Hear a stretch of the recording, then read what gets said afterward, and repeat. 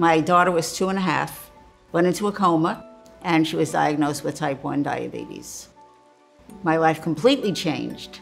I wanted to find a cure for my daughter. Sadly, that didn't happen. My daughter, Debbie, passed away at the age of 33 from complications of diabetes.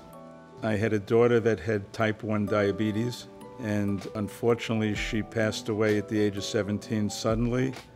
People say that with tragedy, pain eases over time. Speaking after all these years, I could tell you that's not true, especially with a child. My daughter Allie, at the age of 6, was diagnosed with type 1 diabetes. And I remember driving from the hospital back home, and this little 6-year-old said to me, "You know, Daddy, I'm going to have my diabetes for the rest of my life." And the fact that I didn't hit a telephone pole is probably the most amazing thing.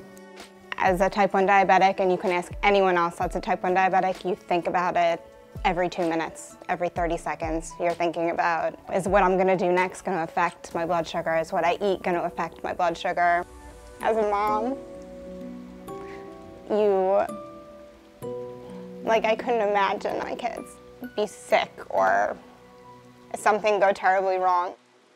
Calculating what you need to inject, you never get a vacation from this disease. It's hard for most patients. So we need to find a solution. The Diabetes Research Institute is one of the leaders in the world. We've done groundbreaking research. They believe that they could find a cure. The Diabetes Research Institute Foundation has been a formidable partner to Diabetes Research Institute at the University of Miami Middle School of Medicine for nearly 50 years. Their support has been phenomenal, approaching in excess of $270 million. We are absolutely grateful to them. It's the amount of money that's raised to support those scientists that will ultimately move that needle towards a cure of type 1 diabetes. This support gives our scientists the freedom and the financial flexibility to forge ahead and pursue various promising research avenues even before they become mainstream. The partnership with the foundation has allowed us to attract to the Middle School of Medicine arguably the world's #1 immunologist when it comes to type 1 diabetes research. That's Dr. Matthias von Herrath. He is the ideal leader for growing the Institute's comprehensive research towards finding a cure for type 1 diabetes. He believes this is a problem that we can tackle in our lifetime.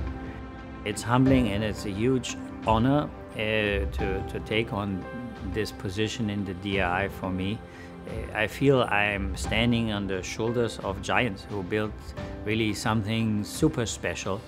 You have ever so often really a breakthrough, a major milestone of having things come a bit closer to being able to make a complete cure for a disease.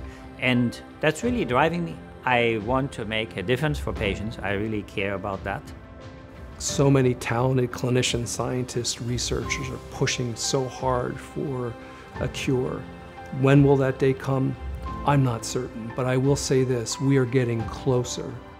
And the only way we're going to get across the finish line is by working with scientists like the ones at the DRI and supporting organizations like the Diabetes Research Institute Foundation that gives them money to do the work that they do. I mean, it's inspiring for me to be around people who care so much about something, and we won't stop until there's a cure for type 1 diabetes. Our slogan is, we're the best hope for a cure. I believe it. Never give up hope.